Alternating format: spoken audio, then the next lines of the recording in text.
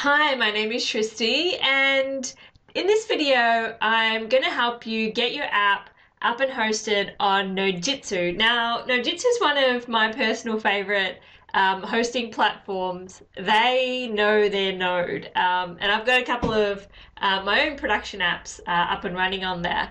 I'll show you how simple it is, and to really kind of prove that point, the cool thing about Nodejitsu is that you can actually even sign up using the command line. So I'm going to go through the whole process with you, and let's see how quick we can do it. So just got PowerShell over here, and to kick off, we just need to install Nodejitsu. So just go npm install Jutsu, which is the package that Nodejitsu use, -g. Now, I've already got Jutsu installed, so I'm going to change it from install to update. So I'll just let that just check to see if there's any more recent versions of the package. Okay, cool. So it looks like that's been installed for me. Now, the next thing I'm going to do is actually sign up to a new Jutsu account. So I just go Jutsu, sign up. So it's just asking me to provide usernames, it's asking me for an email address, and just a password. Alright, so it's creating my account. Cool, so it sent me an email, I'm just going to go quickly check that. Cool, and my account is now activated. Now the next thing I'm going to do is just cd over to the directory where I'm holding my Mean app, so cd directory.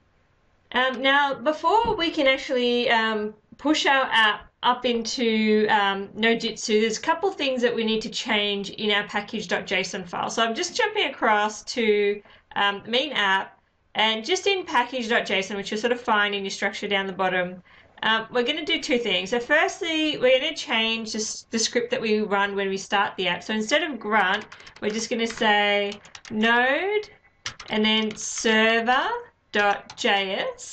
and down the bottom here, the other thing we're going to do is just add a subdomain. So just after your dev dependencies, just put in a little comma, and then in quotes, we just want to say subdomain,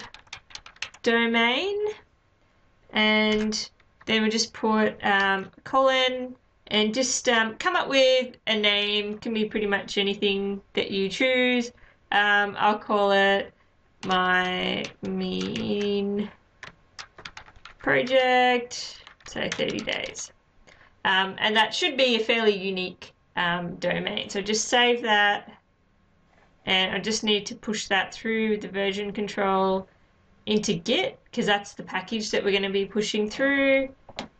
So just change the start script, and that's done. So going back, whoops, to our command line, I'm just going to say Jutsu login. I've got a couple of logins with Jutsu, so I just want to make sure that it's using the right one. So yep, we're using Bossable. Just put in my password. Cool, so I'm authenticated. And all I have to do now is say Jutsu deploy.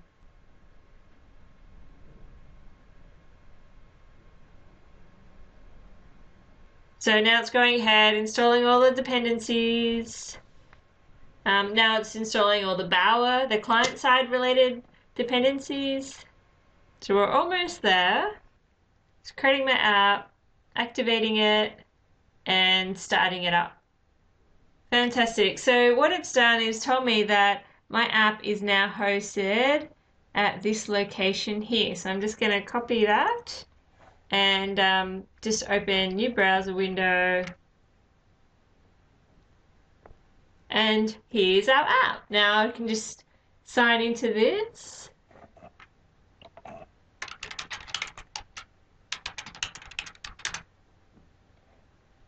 and if we go across to our customers list, here's our customer that we set up when we hosted the app on Heroku.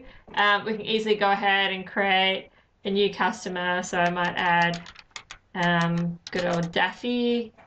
I'll leave him as not referred. And there's Bugs and Daffy sitting up in our app on Nodejitsu. I hope you've enjoyed that, got your app up and running. So please subscribe to the channel if you haven't already. Check out bossable.com for more details, and I'll see you again soon.